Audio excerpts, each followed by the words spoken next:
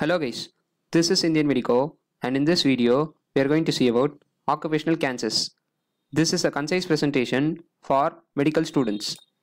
Occupational cancers are a serious problem in industry, and occupational cancer is defined as a cancer caused wholly or partly by exposure to a carcinogen at work. This is an awareness poster created for occupational cancers. Now, what are the characteristics of occupational cancers? Occupational cancers appear after prolonged exposure. The period between exposure and development of disease may be as long as 10 to 25 years. The disease may develop even after cessation of exposure. The average age of incidence is earlier than that for cancer in general. The localization of tumors is remarkably constant in any one occupation. Now, what are the various occupational cancers? The most important occupational cancers are skin cancer, lung cancer, cancer bladder, and leukemia.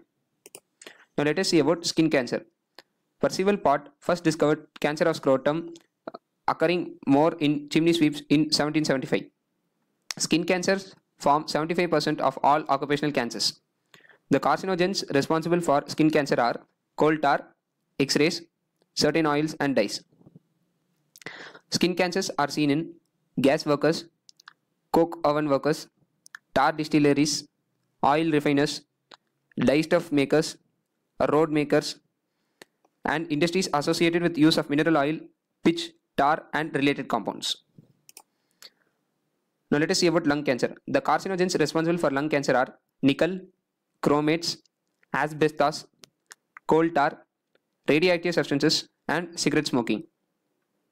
Lung cancer is seen in gas industry, asbestos industry, nickel and chromium work, arsenic roasting plants, and mining of radioactive substances like uranium. Now let us see about cancer bladder. It was first noted in aniline industry in 1895. The carcinogen responsible for cancer bladder is aromatic amines. Aromatic amines includes beta-naphthalamines, benzidine, para-aminodiphenyl, aramine, and magenta. The industries associated with cancer bladder are dyestuffs and dyeing industry, rubber industry, gas industry, and electric cable industry. Now let us see about leukemia or cancer of blood components. The carcinogens responsible for leukemia are benzol, which is used as a solvent in many industries, Roentgen rays, and radioactive substances. It can appear long after exposure has ceased. Now, how do you prevent occupational cancers? Occupational cancers can be prevented by control of industrial carcinogens by employing technical measures like exclusion of carcinogen from industry, well-designed buildings or machinery, and closed system of production. Medical examinations should be done periodically. Inspection of factories should be done. Notification of cancers should also be done. Licensing of establishments, personal hygiene measures, education of workers and management, and research are all various measures to prevent and control occupational cancers. If you have any suggestions, please let me know in the comment section. If you like the video, please like, share, subscribe, and tell your friends about this channel.